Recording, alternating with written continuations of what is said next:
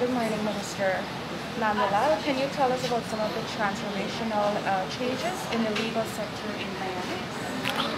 Well, I will have to do a 2-hour sit down if you want me to tell you of all the transformational changes.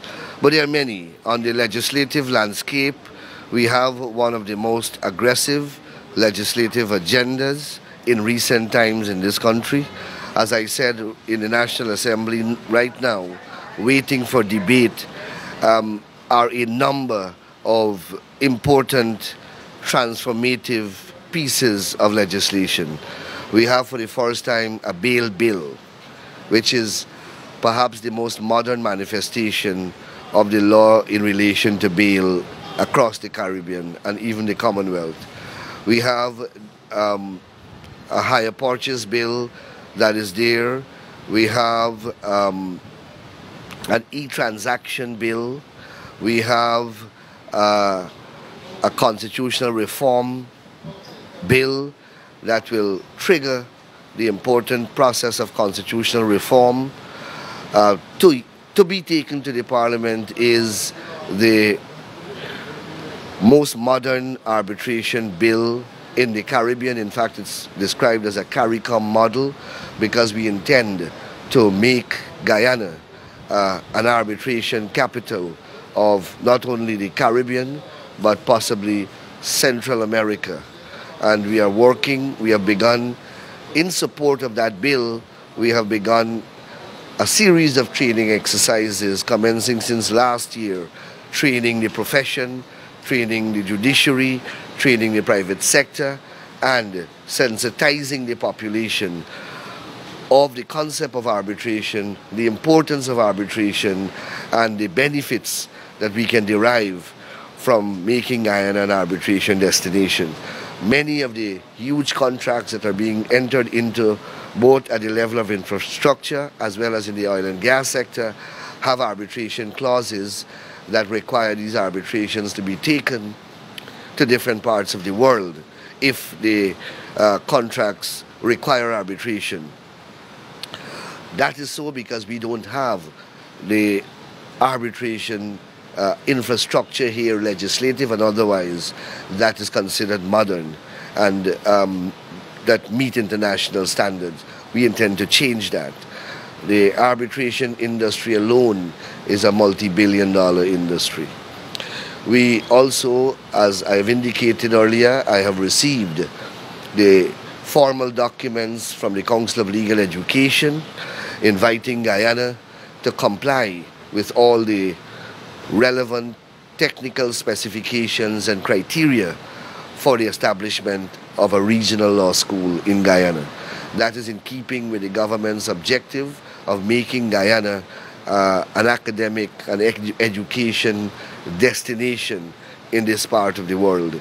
We are also trying to attract many universities of international standing and repute to offer other academic courses and other academic training exercises, in particular in the medical field, and now we are moving in this direction in the legal field. As I indicated also publicly, this is not a Guyana law school, but it is a regional law school, and it is intended to attract students from across the region and even North America, Europe, and further afield. It is intended and expected that this law school will bring hundreds of students annually to Guyana to take off the student load at the regional law schools. Any person familiar with the issue of legal education in the Caribbean will tell you that there is a heavy overloading of students at the law schools, and for years they have been crying out for another law school in the region to be established. We are moving in that direction. Government will provide the land and the building and hand it over to the Council of Legal Education, and they will be responsible for the staffing and operational aspects of the law school. We want to maintain that regional configuration because that is our treaty obligations, and that is how legal education is administered and managed in the Caribbean. We have a backlog of several thousands of persons from recognized universities who have Bachelor of Laws degrees for years and have not been able to gain admission into the law schools of the region.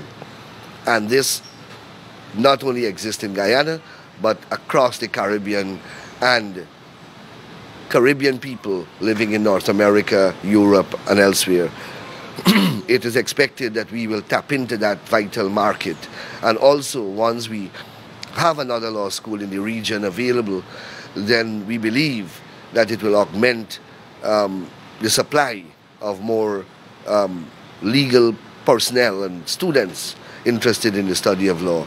The legal profession is expanding, its importance is expanding, and you know, people worry sometimes that we will have an overloading of lawyers in the system, but lawyers don't need to practice law. Law is a very important institution. Law is what glues society together. So you don't have to necessarily be a lawyer practicing in the courts. The law prepares you for so many other endeavors, and you can build upon a strong foundation grounded in law. So this law school is intended to meet those demands, and it's part of Guyana's transformational changes. As I said, also, government is proposing to, after consulting with the judiciary and the legal profession, to amend the law to increase the complement of judges in the Court of Appeal. Currently, the complement is not less than 2 and not more than 5. That obviously is inadequate, having regard to the caseload that is leaving the High Court towards the Court of Appeal for ventilation. Government is proposing, and we hope that the consultation will find agreement. Government is proposing to increase that complement from not less than 5 to not more than 9. We believe also that the Court of Appeal should become itinerant, so that, you know, while there is a complement of judges sitting in the Court of Appeal in Georgetown, there can be a complement sitting in Berbice to hear appeals in Berbice, and a complement in Essequibo should there be the need to do so. And also, we intend to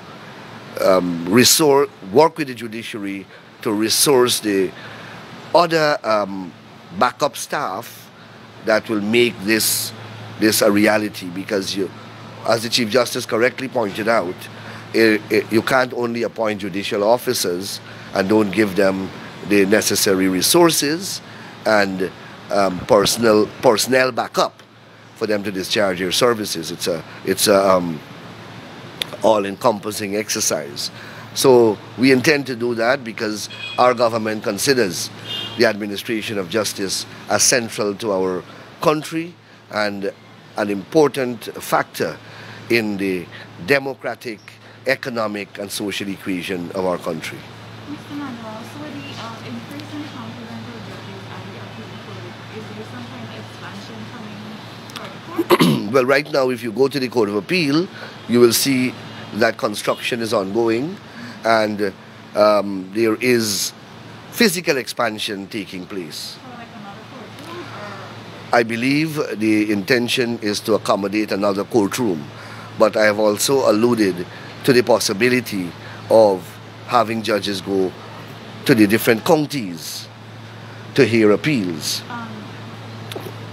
Also in the pipeline, as I said at a recent court opening in Berbice, plans are afoot to construct a modern and massive judicial complex that will accommodate in Demerara the Court of Appeal, the High Court, Land Court, and all the attendant registries and support apparatus in one central location. So that is a more long-term objective, but we want to move ahead as quickly as possible because the system requires greater speed in the disposal of cases for there to be justice efficiently and in accordance with law. Mr. Nandlall, just one question. historical nationals, for example, from Barbados and Trinidad, they pay a fraction to what Guyanans are required to pay to attend the 2-year program at the U in law school. With a law school being established here, could you give me an idea of what the fees would be like? I don't know standard. We are far away. We are far away from that discussion. As I said, we have to assure the council that we are able to satisfy the technical and other requirements, and once those requirements are satisfied and we get the green light to start construction, then those matters are going to be within the purview of the Council of Legal Education. Governments in the region contribute to the Council of Legal Education, and that contribution is sometimes used to set off student fees. So all those arrangements will be addressed or put into place at the relevant time. But excuse me, we are far away from that at this point in time. Minister Nandlall, can you tell us about some of the law reforms in Guyana? Some of? The law revisions in Guyana. Well, as I indicated there, we have launched a law revision exercise of the laws of Guyana. Law revision for the layman is simply implementing and adding to the law and inserting in the law the various amendments that would have been made to those existing laws, as well as to consolidate new legislation that are enacted by the Parliament. The last exercise of this nature we concluded in 2012, and we plan to conclude another incarnation by the end of 2022, because from 2012 to 2022 you would appreciate that a number of pieces of legislation and law reforms would have taken place. The law revision exercise now is to put them into one document, incorporate them, insert them into one volume of laws, which will be the consolidated laws of Guyana, accessible to everyone. So when you pick up the Criminal Law Offences Act, for example, and you go through it, it has all the various amendments that would have been passed over the last decade or so.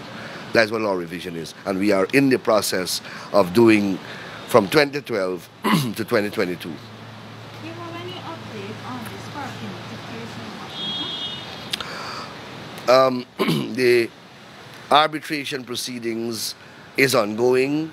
There are procedural matters that are being attended to by the lawyers representing both sides, including finding agreement on the personnel who will sit on the arbitration panel.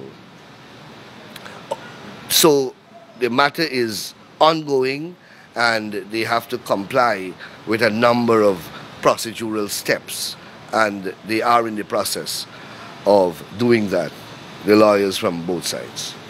Thank you.